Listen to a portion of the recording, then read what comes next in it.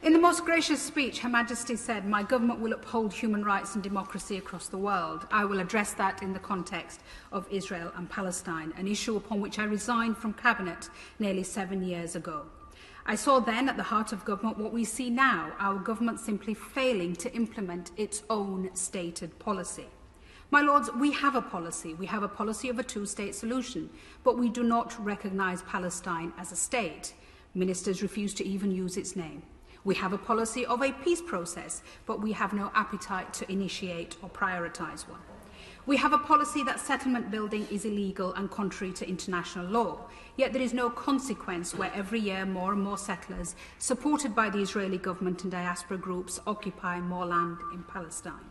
We do nothing to deter Israel from expanding settlements, forced evictions and home demolitions.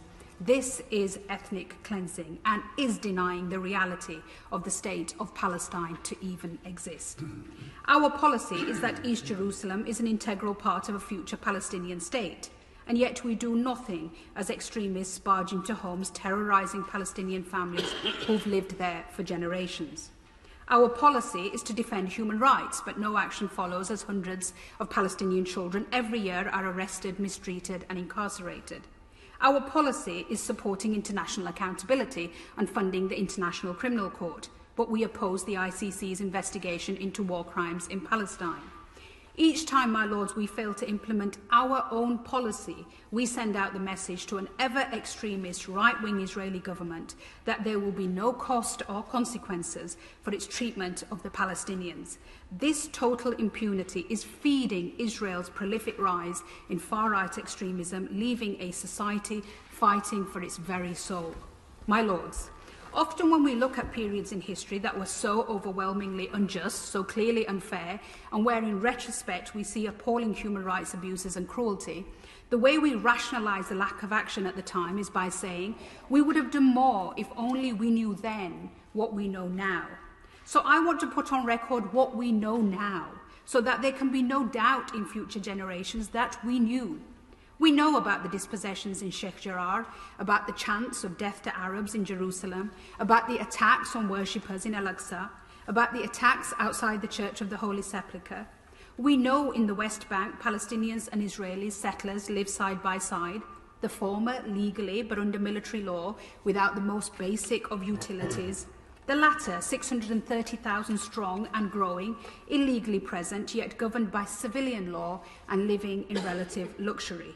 Two peoples in the same land, but with differing legal systems and even separate roads to the same place. So we know, my Lords, as documented by Human Rights Watch, that the threshold has passed for the international war crime of apartheid and persecution. We know generations have existed under a blockade, never left Gaza, an area the size of the Isle of Wight, and drink water that the World Health Organization says is not even fit for animals. We know that mid-pandemic, Gaza's only coronavirus testing lab was damaged because of Israeli army bombing. We know of the deliberate targeting of journalists, including the bombing of the AP building, whereas US Secretary of State Blinken said there was no evidence of Hamas operations. We know that a female journalist who's worked for Channel 4 was attacked and had her hijab ripped off by Israeli soldiers. We know, as reported by Mark Stone at Sky News, of entirely unnecessary provocative behaviour by Israeli police and military yesterday at Damascus Gate, with stun grenades thrown at a peaceful group of Palestinians, and Bethlehem, where volleys of tear gas were used. We know from Amnesty International of the rising death toll in Gaza, entire families wiped out in attacks that will be tried as war crimes. We know from the UN the mounting destruction by Israeli strikes on homes, hospitals, libraries and charities.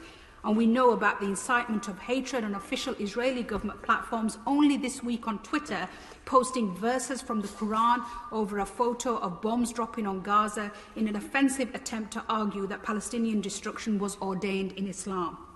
And we know over the past week Israeli soldiers have shot dead 3 more Palestinian children in the West Bank. And we know, my Lords, that there will be zero accountability for this appalling violence. And our silence in the face of this makes our position, as I said when I resigned in 2014, morally indefensible.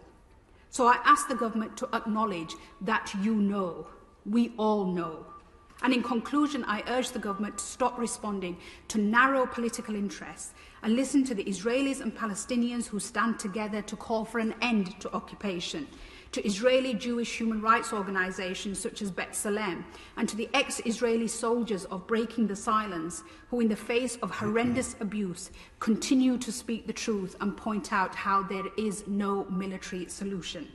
I urge noble lords across the House to win the BAFTA-winning film The Present by Farah Nablusi, which in 20 minutes of heartbreaking storytelling lays bare the daily aggression of occupation and checkpoints. And I ask my noble friends, what can they say today from that dispatch box to Palestinians who want occupation to end? How do we ensure that our policy of the two-state solution is not a simple fig leaf policy to hide inaction, but a reality for the people of Israel and Palestine?